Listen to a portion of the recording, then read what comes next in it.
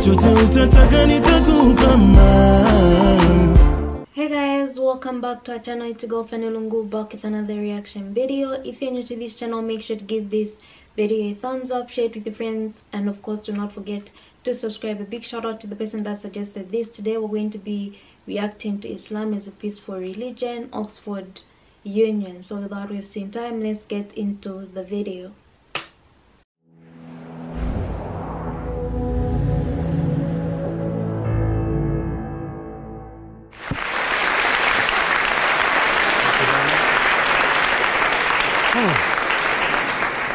Thank you very much, Mr. President. Ladies and gentlemen, good evening. Assalamu alaikum. Lovely to see you all here tonight. We are having a very entertaining night, are we not? With some very interesting things being said from the other side of the house tonight. Let me begin by saying, as a Muslim, as a representative of Islam, I would consider myself an ambassador for Islam, a believer in Islam, a follower of Islam and its Prophet. So, in that capacity, let me begin by apologizing to Anne-Marie for the Bali bombings. I apologize for the role of my religion and me and my people, for the killing of Theo van Gogh, for 7/7. Yes, that was all of us. That was Islam, that was Muslims, that was the Quran. I mean, astonishing claims to make in the very first speech tonight, on a day like today, where the Conservative Prime Minister of the United Kingdom is having to come out and point out that these kind of views are anathema. And I believe you're trying to stand for the Labour Party to become an MP in Brighton. If you do, and you make these comments, I'm guessing you'll have the whip withdrawn from you, but then again, UKIP's on the rise, they'll take you, the BNP, they might have something to say about your views. This is what Mehdi Hasan always does. By the way, just on a factual point, since we heard a lot about the second speaker, about how backward we Muslims all are, on a factual point, you said that Islam was born in Saudi Arabia. Islam was born in 610 AD. Saudi Arabia was born in 1932 AD. So you were only 1,322 years off. Not bad? Not bad start there. Talking of maths, by the way, a man named Al-Khwarizmi was one of the greatest mathematicians of all time, a Muslim, worked in the golden age of Islam. He's the guy who came up with not just algebra, but algorithms. Without algorithms, you wouldn't have laptops. Without laptops, Daniel Johnson tonight wouldn't have been able to print out his speech in which he came to berate us Muslims for holding back the advance and intellectual achievements of the West, which all happened without any contribution from anyone else other than the Judeo-Christian people of Europe. In fact, Daniel David Levering, the author of the Pulitzer Prize-winning historian and author of The Golden Crucible, points out that there would be no Renaissance, there would be no Reformation in Europe without the role played by Ibn Sina and Ibn Rushd and some of the great Muslim theologians, philosophers, scientists in bringing Greek texts to Europe. As for this being our university, I will leave that to the imagination as to who is our and who is there. I studied here too. An astonishing set of speeches so far making this case tonight. A mixture of just cherry-picked quotes, facts and figures, self-serving, selective, a farrago of distortions, misrepresentations, misinterpretations, misquotations. Daniel talked about my article in the New Statesman, which got me a lot of flack, where I talked about the anti-Semitism that is prevalent in some parts of the Muslim community, which indeed it is. Of course, I didn't say in that piece that it was caused by the religion of Islam. In fact, modern anti-Semitism in the Middle East was imported from, finish the sentence, Christian, Judeo-Christian Europe, where I believe some certainly bad things happened to the Jewish people. In fact, Tom Friedman, Jewish-American columnist in the New York Times, told me in this very chamber last week that he believed, had Muslims been running Europe in the 1940s, 6 million extra Jews would still be alive today. So I'm not going to take lessons in anti-Semitism from someone who's here to defend the Judeo-Christian values of a continent that murdered 6 million Jews. Moving swiftly on. Yes. Absolutely. Well, I'm about to make that point. No, I'm about to make that point. You're right. I agree with you. I agree with you 110%. That is my point. I don't think Europe is evil or bad. I'm a very proud European. I don't want to judge Europe on that basis, but if we're going to play this gutter game where we pull out the Bali bombing and we pull out examples of anti-Semitism in the Islamic community, then of course I'm going to come back and say, well, hold on. I mean, look, let's be very clear. Daniel here was a last-minute replacement for Douglas Murray, who had to pull out. And Douglas and I have a well-documented differences, but to be fair to Douglas, as to be fair to Anne-Marie and to Peter, atheists. Atheists see all religions as evil, violent, threatening. What the problem I have with Daniel's speech is that Daniel comes here to write this robust defense of Christianity, forgetting that his fellow Christians, people who said they were acting in the name of Jesus, gave us the Crusades, the Spanish Inquisition, the anti-Jewish pogroms, European colonialism in Africa and Asia, the Lord's Resistance Army in Uganda, not to mention countless arson and bomb attacks on abortion clinics in the United States of America to this very day. I would like a little bit of humility from Daniel first before he begins lecturing other communities and other faiths on violence, terror, and intolerance. But, no thank you. Some water. Some water. But I would say this, to address the gentleman's very valid point here, I'm not going to play that game. I don't actually believe that Christianity is a religion of violence and hate because of what the LRA does in Uganda or what Crusaders did to Jews and Muslims in Jerusalem when they took back the city in the 12th or 13th or whatever century it was. I believe that Christianity, like Islam, like pretty much every mainstream religion, is based on love and compassion and faith. I do follow a religion in which 113 out of the 114 chapters of the Quran begins by introducing the God of Islam as a God of mercy and compassion. I would not have it any other way. I don't follow a religion which introduces my God to me as a God of war, as some kind of Greek God of wrath, as a God of hate and injustice. Not at all. As Adam pointed out, you go through the Quran and you see the mercy and the love and the justice. And yes, you have verses that refer to warfare and violence. Of course it does. This is not a motion about pacifism. I'm not here to argue that Islam is a pacifistic faith. It is not. Islam allows military action, violence in certain limited contexts. And yes, a minority of Muslims do take it out of that context. But is it religious? Well, we talked about Woolwich. Daniel and Anne-Marie have suggested that it's definitely religion that's behind all of this. Well, actually, what I find so amusing tonight is we're having a debate about Islam. And the opposition tonight have come forward. We have a graduate in law, a graduate in modern history, a graduate in chemistry.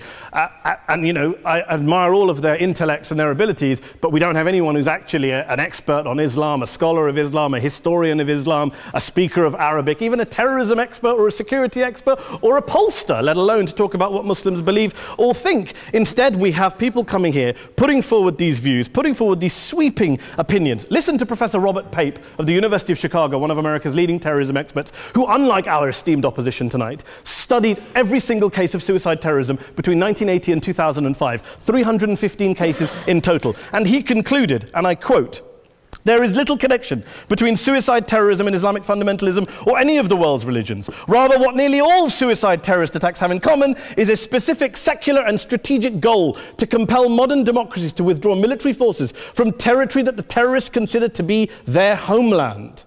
And the irony is, when we talk about terrorism, the irony is that the opposition and the Muslim terrorists, the Al-Qaeda types, actually have one thing in common, because they both believe that Islam is a warlike, violent religion. They both agree on that. They have everything in common.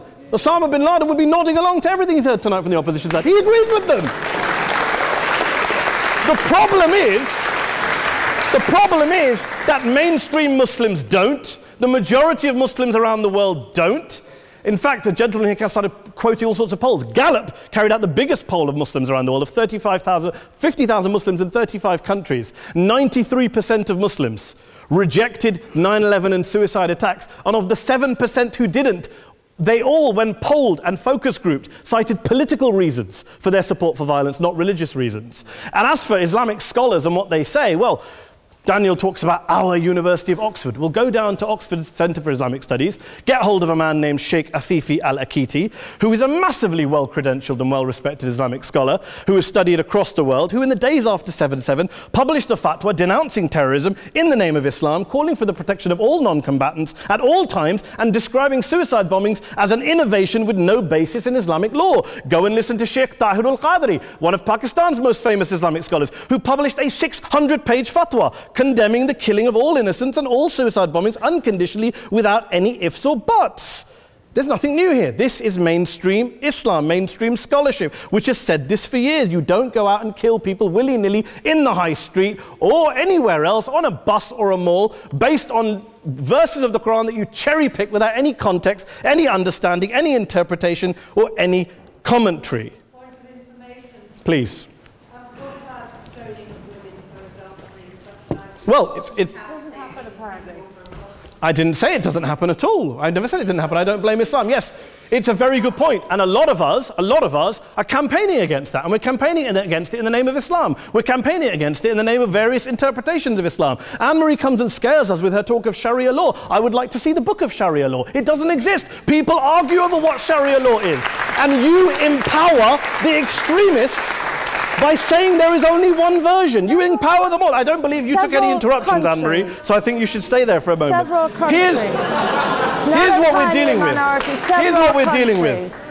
I took your point. Here we are dealing with a 1400-year-old global religion followed by 1.6 billion people in every corner of the world, a quarter of humanity, of all backgrounds, cultures, ethnicities. And yet the opposition tonight wants to generalize, stereotype, smear in order to desperately win this debate. And here's my question, if we're going to generalize and smear. If, okay, people say yesterday's bombers, and we've got to be careful, there's a trial going on, were yesterday's attackers, motivated by Islam? Big debate. I don't believe they were. Let's say they were. Let's say Faisal Shahzad, the Times Square bomber, was motivated by Islam. Let's assume, for sake of argument, that Richard Reeves, the shoe bomber, was motivated by Islam.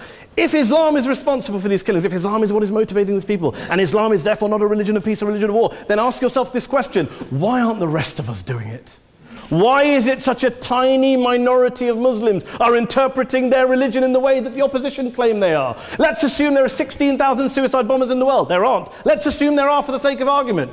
That's 0.001% of the Muslim population globally. What about the other 99.99% of Muslims who the opposition tonight either ignore or smear? The reality is that the rest of us aren't blowing ourselves up tonight. The reality is that the opposition came here tonight not worried about the fact that me and Adam might pull open our jackets and blow ourselves up tonight because we're followers of a warlike warrior religion which wants to take over Europe and Daniel's university. The issue is this. The issue is this.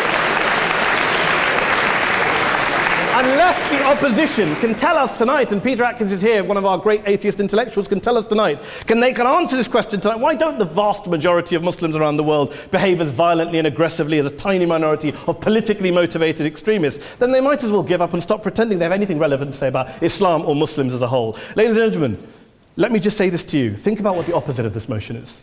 If you vote no tonight, think about what you're saying the opposite of this motion is. That Islam isn't a religion of peace, it's a religion of war, of violence, of terror, of aggression. That the people who follow Islam, me, my wife, my retired parents, my 6-year-old child, that 1.8 million of your fellow British residents and citizens, that 1.6 billion people across the world, your fellow human beings, are all followers, promoters, believers in a religion of violence. Do you really think that? Do you really believe that to be the case? They say that in the Oxford Union, the most famous debate was in 1933 when Adolf Hitler looked out for the result of the King and Country motion, where they voted against fighting for king and country, and Hitler was listening out for the result. Well, tonight, 80 years on, there are two groups of people around the world who I would argue are waiting for the result of tonight's vote. There are the millions of peaceful, non-violent, law-abiding Muslims both in the UK, Europe, Asia, Africa and beyond, who see Islam as the source of their identity, as a source of spiritual fulfillment, of hope, of solace.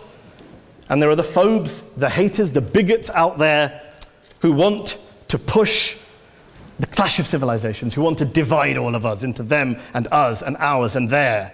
Ladies and gentlemen, I urge you all not to fuel the arguments of the phobes and bigots. Don't legitimize their divisions. Don't legitimize their hate. Trust those Muslims who you know, who you've met, who you hear, who don't believe in violence, who do want you to hear the peaceful message of the Quran as they believe it to be taught to the majority of Muslims, the Islam of peace and compassion and mercy, the Islam of the Quran, not of Al-Qaeda. Ladies and gentlemen, I beg to propose this motion to the House. I urge you to vote yes tonight. Thank you very much for your time.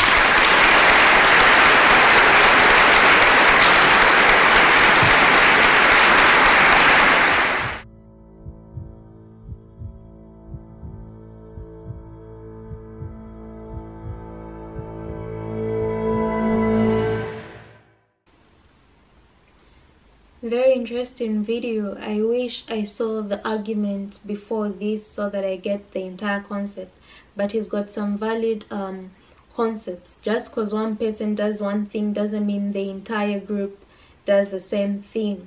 Why there's a word, stereotypes. We form these already made opinions about people we never even cross paths with. So once we meet them, we're even scared of them. Why are you scared of someone who has not even dared to harm you or anything? Otherwise, we should deal with these societal stereotypes that have been formed by the Western world, that they shouldn't make you think that you're less developed than them. You develop at your own pace, you get civilized at your own pace, and everything else that was mentioned was very, very interesting. Let me know what you guys actually think about this. Make sure to give this video a thumbs up, share it with your friends, and of course do not forget to subscribe, and I'll see you in my next reaction video.